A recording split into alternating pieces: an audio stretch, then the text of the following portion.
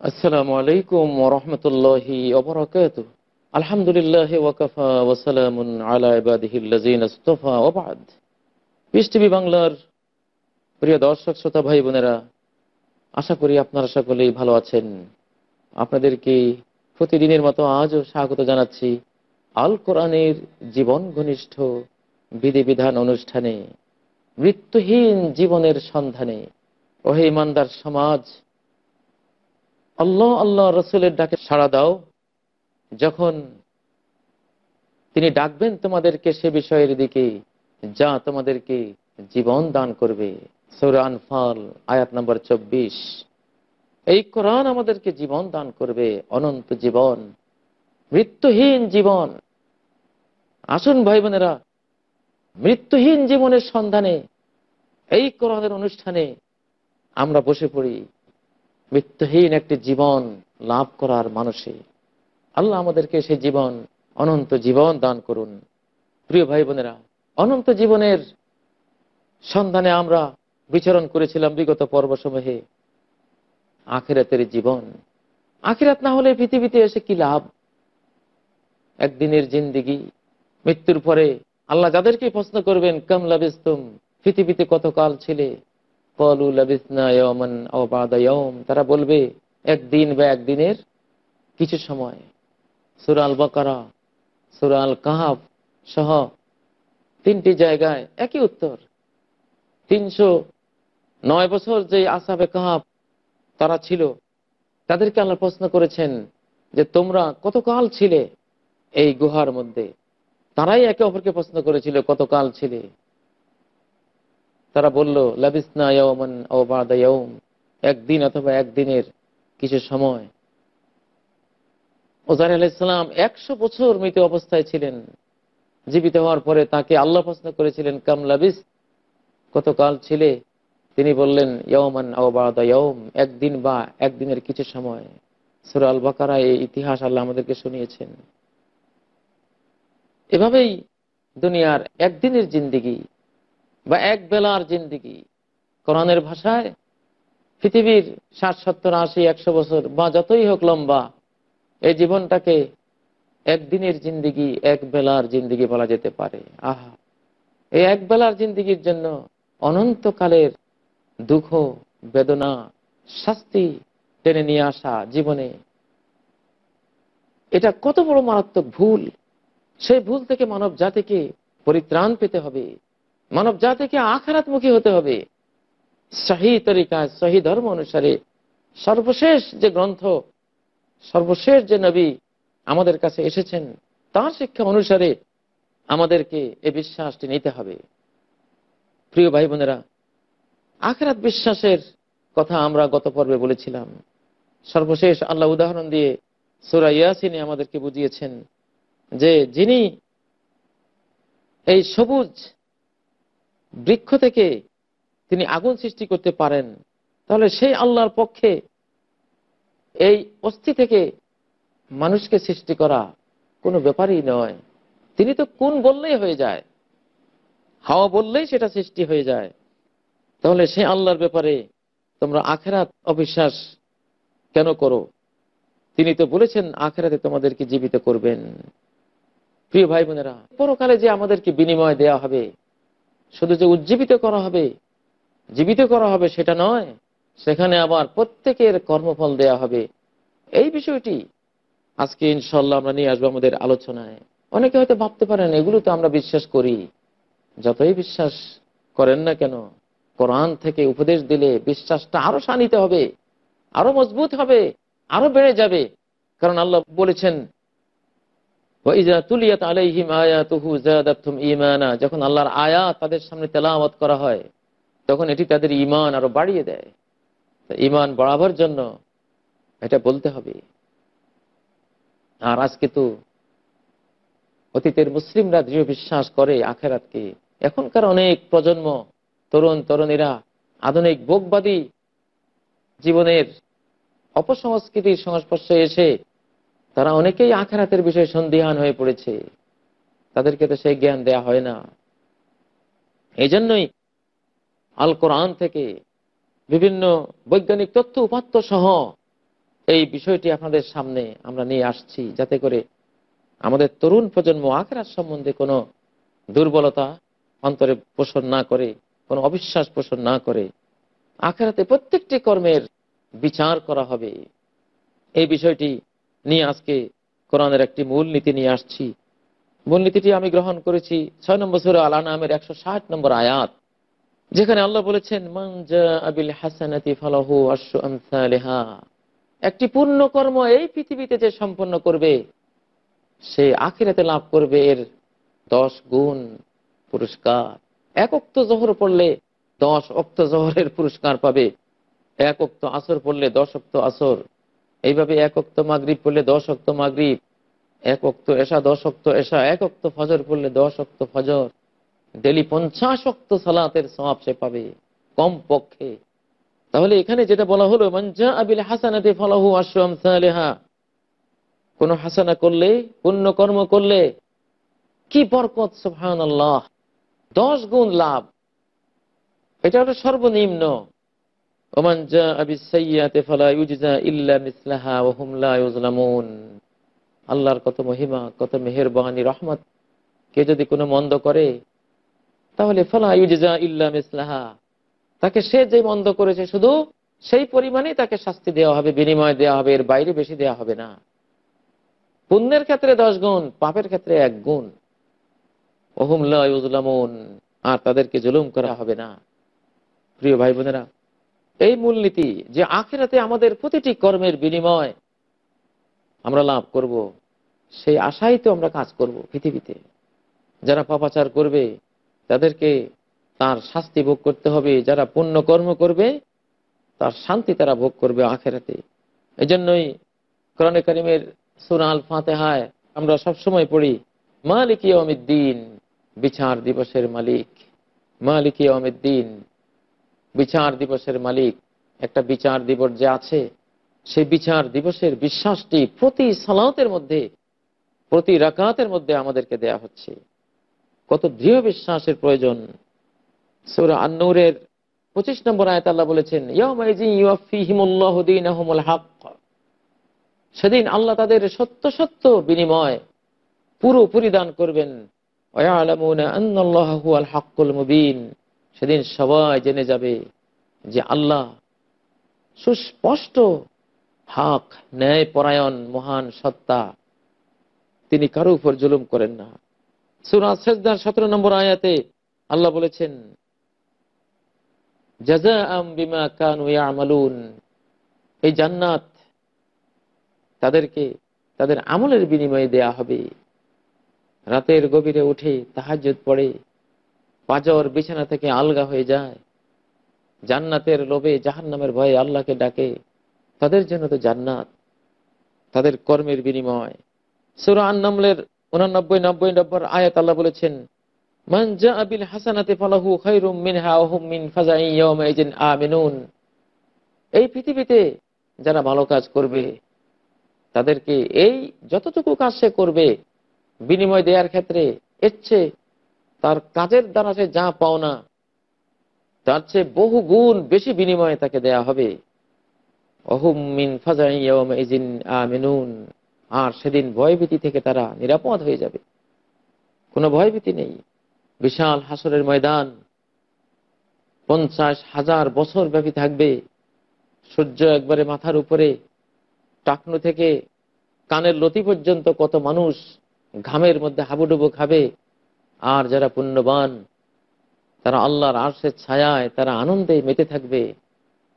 এক ওয়াক্ত সালাত পার হতে যেটুকু লাগবে 50,000 বছর তাদের কাছে মনে হবে এক ওয়াক্ত সালাতের সমান। আল্লাহু আকবার। যেমনটি সহিহ বুখারী হাদিসে রয়েছে, সাবাতু ইউযিল্লুহুমুল্লাহ ফি যিল্লিহি ইয়াওমা লা যিল্লা ইল্লা যিল্লুহু। 7 শ্রেণীকে আল্লাহ তাআলা তার আরশের ছায়ায় ছায়া দিবেন, যেদিন তার ছায়া ব্যতীত আর কোনো ছায়া থাকবে না। তার মধ্যে 1 নম্বর হলো ইমামুন আদিল, ন্যায়পরায়ণ রাষ্ট্রনায়ক, যিনি কোরআন ও সুন্নাহর ন্যায় নীতি দিয়ে রাষ্ট্র পরিচালনা করেছেন, তাকে আরশের নিচে ছায়া দেয়া হবে।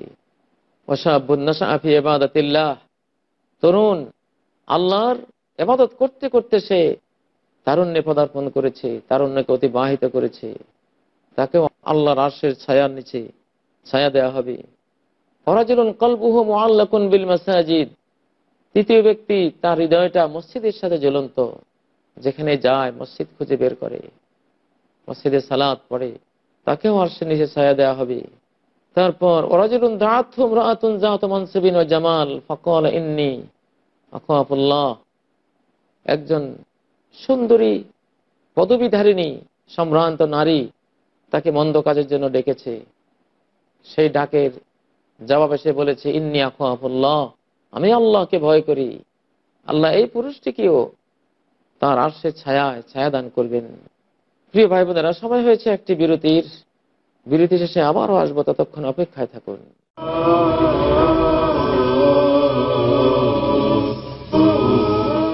বিরতির পর আবারও আসলাম আখিরাত বিশ্বাসের, আখিরাতে যে বিনিময় দেয়া হবে পাপ পুণ্যের, সে বিষয়টি নিয়ে। ওই হাদিসের মধ্যে পরবর্তীতে আরো রয়েছে ওয়ারাজুলানে তাহাব্বা ফিল্লাহ ইজতামা আলাইহি ওয়া তাফাররাকা আলাইহি, ওই দুই ব্যক্তিকে আল্লাহর আরশের ছায়া ছায়া দেয়া হবে যারা আল্লাহর জন্য একে অপরকে ভালোবাসে।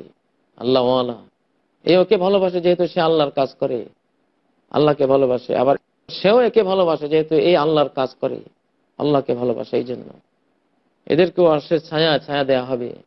ওয়ারাজুলুন যাকারাল্লাহ খালিয়ান ফাফাদাত আইনা, আরেক ব্যক্তি নির্জনে আল্লাহর সে জিকির করেছে, জিকির করে তার দুই চক্ষু ভেসে গেছে পানিতে, আল্লাহর ভয়ে, আল্লাহর স্মরণে, তাকেও আল্লাহ তাআলা আশ্রয় দিবেন। রাজুলুন তাসাদ্দাকা বিয়ামিনিহি ফাআকফা আন শিমালিহি হাত্তা লা তা'লামা শিমালুহু মা তুনফিকু ইয়ামিনুহু, আরেক ব্যক্তি সে ডান হাতে ব্যয় করলো, এমন গোপন করলো যে তার বাম হাতে জানলো না তার ডান হাতে সে কি দিল। সুবহানাল্লাহ। এইভাবে বিনিময় দেওয়া হবে। প্রিয় ভাই বোনেরা, কাজ করুন, প্রস্তুতি নিন। আমাদের প্রত্যেকের উচিত দৃঢ় সিদ্ধান্ত নিয়ে আখিরাতের পুরস্কারের লোভে কাজ করতে যাওয়া। তরুণ তরুণীরা আজকে যারা তোমরা বিভ্রান্তির পথে চলে গেছো, ভোগের পথে, এই দুনিয়া ক্ষণস্থায়ী, একদিন এক বেলার জিন্দেগি শেষ হয়ে যাবে, কিন্তু এর কারণে যে দুঃখ বেদনা আসবে সেটা কখনো শেষ হবে না যদি ভুল পথে যাও। আর যদি সঠিক পথে যাও, যে সুখ আসবে সেটা আর কোনোদিন শেষ হবে না। অনন্ত যৌবন দেবে, এক একজনকে 100 তরুণের ক্ষমতা দেবেন। 60 হাত লম্বা, তুলু সেত্তু নাজরান ফিসাবাতে আজরো, 60 হাত লম্বা, 7 হাত মোটা চেহারা, কাল কমরে লাইলাতুল বদরে, পূর্ণিমার চাঁদের মতো চেহারা। সেখানে কোনো থুথু নেই, কোনো শ্লেষা নেই। লা ইয়াফনা শাবাবুহুম ওয়ালা তাবলা সিয়াবুহুম, যৌবন ফুরিয়ে যাবে না, কাপড়ও কখনো ময়লা আবর্জনা হবে না। শান্তি আর শান্তি, সুখ আর সুখ। আল্লাহু আকবার। সেই সুখের পৃথিবী জগৎ ভুলে গেলে যে লস হবে সেটা কিছু দিয়ে পোষানো যাবে না। দেখুন আল্লাহ তাআলা সেদিনের কথা সূরা আল ইনশিকাকের 6 থেকে 15 নম্বর আয়াতে আল্লাহ তুলে ধরেছেন। ইয়া আইয়ুহাল ইনসান ইন্নাকা কাদিহুন ইলা রাব্বিকা কাদহান ফামুলাকি, ওহে মানুষ, তুমি কষ্টের পর কষ্ট করতে করতে তোমার রবের কাছে একদিন হাজির হবে, তার সাথে তোমার সাক্ষাৎকার হবে। ফাআম্মা মান উতিয়া কিতাবাহু বিয়ামিনি, যাকে তার আমলনামা ডান হাতে দেওয়া হবে। পুণ্যবানদের আমলনামা আসবে ডান হাতে। ডান হাতে আমলনামা পাওয়ার জন্য আজীবন কষ্ট করতে হবে, চেষ্টা করতে হবে। ডান হাতে যাকে আমলনামা দেওয়া হবে, ফাসাওফা ইউহাসাবু হিসাবান ইয়াসীরা, তাকে খুব সহজ হিসাব নেওয়া হবে। সহজ হিসাব কি? আয়েশা সিদ্দিকা রাদিয়াল্লাহু আনহা থেকে সহিহ বুখারীতে হাদিসটি এসেছে, ইন্নামা যালিকাল আরদু, নবীজি বলেছেন, আয়েশা, সেই সহজ হিসাব মানে শুধু হিসাবের খাতাটা আল্লাহর কাছে পেশ হবে, সেখানে যাবে, আল্লাহ বলবেন যাও, খাতা জমা হয়েছে, যাও। ভিতরে কি আছে কোনো দেখা দেখি নেই। কিন্তু যদি ভিতরে কি আছে এটা হিসাব নিকাশ শুরু হয়, ওয়ালাকিন মান নুকাশাল হিসাবা ইয়াহলিক, ভিতরে যদি জেরা শুরু হয় তাহলে আর বাঁচবে না, ধ্বংস হয়ে যাবে। কিন্তু হিসাবে ইয়াসির হবে মানে শুধু খাতাটা পেশ করা হবে আর তাকে সেখান থেকে মুক্ত করে দেয়া হবে। ওয়ায়ানকালিবু ইলা আহলিহি মাসরুরা, সেদিন আনন্দ চিত্তে সে তার পরিবার পরিজন স্ত্রীদের কাছে ফিরে যাবে। সুবহানাল্লাহ।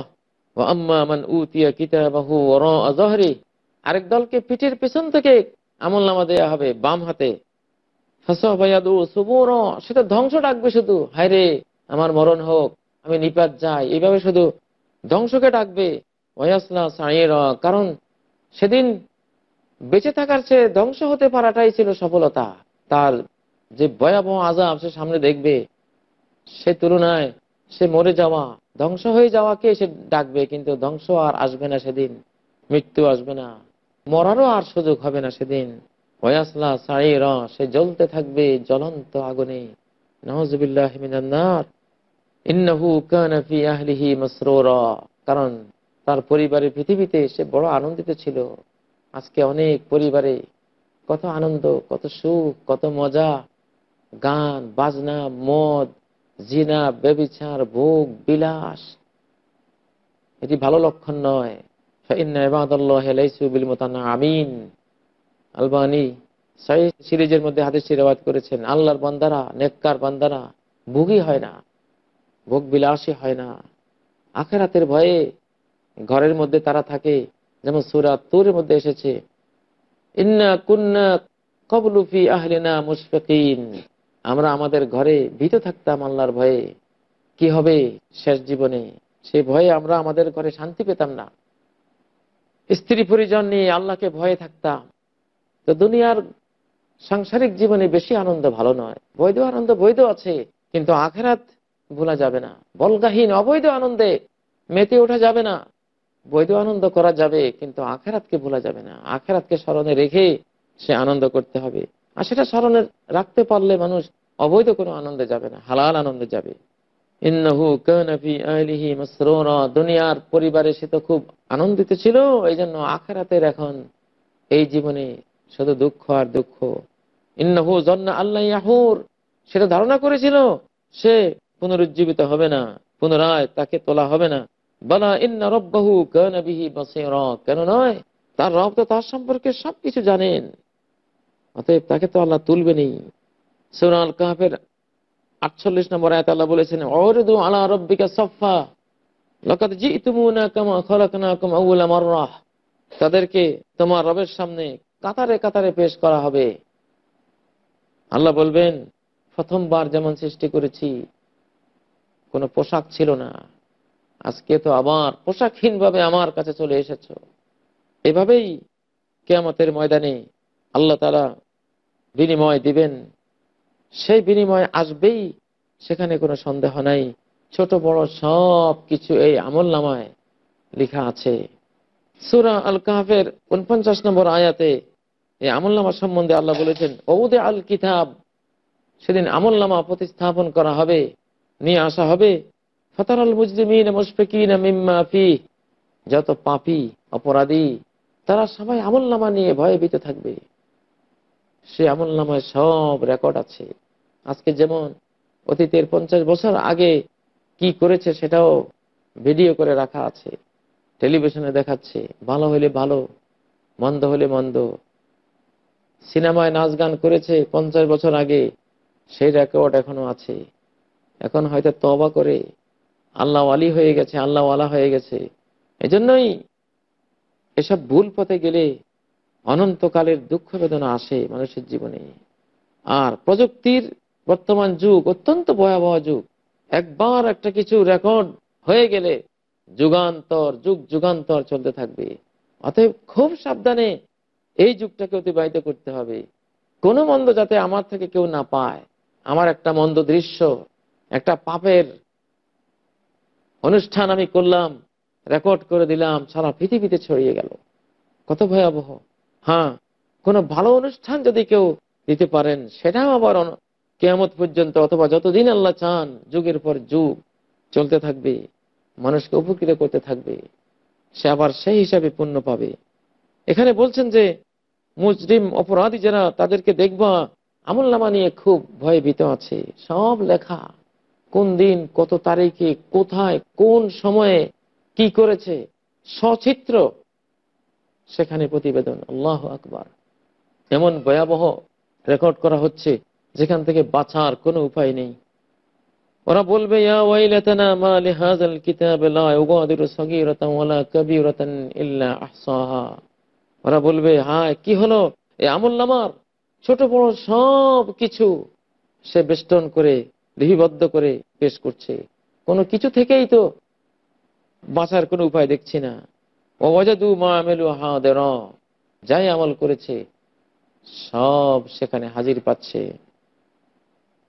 ওয়ালা ইয়াজলিমু রাব্বুকা আহাদা, তোমার রব কাউকেই জুলুম করছেন না, কাউকে জুলুম করবেন না। যেমনটি সূরা আন-নিসা 4 নম্বর সূরা আন-নিসার আয়াতে আল্লাহ বলেছেন, ইন্নাল্লাহা লা ইয়াজলিমু মিসকালা যাররাহ, নিশ্চয়ই আল্লাহ এক অণু পরমাণু পরিমাণও জুলুম করেন না, অন্যায় করেন না। যে পাপ মানুষ করেনি সেই পাপ তার আমলনামায় লিখে দিয়ে তাকে শাস্তি দিবেন, এটা আল্লাহ করেন না। আল্লাহর রেকর্ডাররা কখনো কোনো ভুল রেকর্ড করেন না, আরেকজনের রেকর্ড এনে এখানে জড়িয়েও দেন না। আজকালকার প্রযুক্তির যুগে অনেক উল্টাপাল্টা হয়। একজনের মাথা কেটে আরেকজনের বডির সাথে লাগিয়ে একটা অপরাধের চিত্রে তাকে জড়িয়ে দেওয়া হয়, আর বলা হয় যে সে এটা করেছে, সে এটা বলেছে। কিন্তু আল্লাহর রেকর্ড এমন নীতিহীন নন, তারা অত্যন্ত বিশ্বস্ত, নীতিবান। সেখানে কোনো জুলুম, কোন রকমের অন্যায় অনাচার সেখানে নেই, যা আছে তাই। প্রিয় ভাই বোনেরা, সর্বশেষ 2 নম্বর সূরা আল বাকারা 281 নম্বর আয়াতটি নিয়ে আসতেছি। আজকের আখিরাতের বিনিময়ের এই মূলনীতিটা সম্পর্কে দৃঢ় বিশ্বাস আনার জন্য, ওয়াত্তাকু ইয়াওমান তুরজাউনা ফীহি ইলাল্লাহ, তোমরা এমন দিনকে ভয় করো যেদিন আল্লাহর কাছে তোমাদেরকে ফিরিয়ে নেওয়া হবে। সুম্মা তুওয়াফফা কুল্লু নাফসিম মা কাসাবাত, তারপর প্রত্যেক ব্যক্তি যা উপার্জন করেছে তা পরিপূর্ণভাবে তাকে দেয়া হবে। ওয়া হুম লা ইউজলামুন, তাদেরকে কোনো জুলুম করা হবে না। যেদিন আল্লাহর কাছে ফিরিয়ে নেওয়া হবে সেদিনকে ভয় করো, সেদিনকে ভয় করে এই জীবনটাকে পুণ্য দিয়ে সাজাও। যত পাপাচার আছে সব পাপ থেকে তওবা করো, ইস্তেগফার করো, পাপাচারকে দূরে ঠেলে দাও জীবন থেকে। এইসব আয়াত থেকে স্পষ্ট প্রমাণিত হলো যে আখিরাতে প্রত্যেকটি জাগতিক কর্মের বিচার হবে এবং বিনিময় দেওয়া হবে। এজন্য সূরা আল ফাতিহার 3 নম্বর আয়াতে মালিকি ইয়াউমিদ্দিন প্রতি রাকাতে আমাদেরকে এটা স্মরণ করে দেওয়া হচ্ছে। আশা করি এটা স্মরণ রেখে এই মূলনীতিতে আমরা চলবো। আল্লাহ তৌফিক দান করুন। আজকে এখানেই সমাপ্ত করলাম। সুবহানাকাল্লাহুম্মা ওয়া বিহামদিক, আশহাদু আল্লা ইলাহা ইল্লা আনতা, আস্তাগফিরুকা ওয়া আতুবু ইলাইক। আসসালামু আলাইকুম ওয়া রাহমাতুল্লাহি ওয়া বারাকাতুহু।